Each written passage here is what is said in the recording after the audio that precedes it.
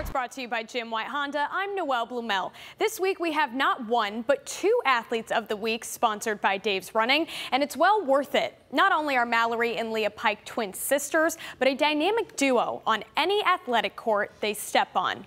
You can't go to an Anthony Wayne volleyball game without hearing their names. The two sport athlete duo are on the hardwood through the fall and winter, but most recently played big parts in getting the volleyball program to its first ever state championship. I don't know, honestly, with your team supporting you on your back, like that makes a big difference. And we had our community in the stands, and that was just amazing. It means everything. I mean, as a little girl, you always dream of winning a huge championship.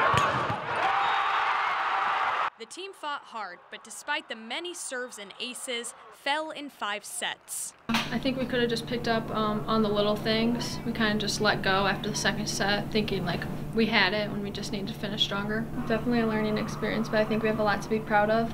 And now that we all know how this feels, I think that's just going to bring momentum for our next postseason. The sisters committed to play volleyball at Ball State this past fall. But before they get to that next level, they look forward to a final senior season as generals,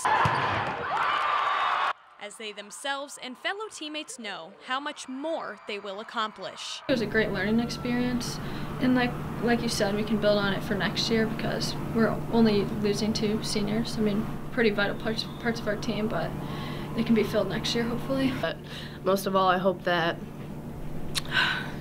these two actually right here can carry on what I was doing, because I don't know, I mean, feeling a group of people rely on you, like emotionally, and like feeling that trust, something really special. Mallory and Leah Pike are athletes of the week.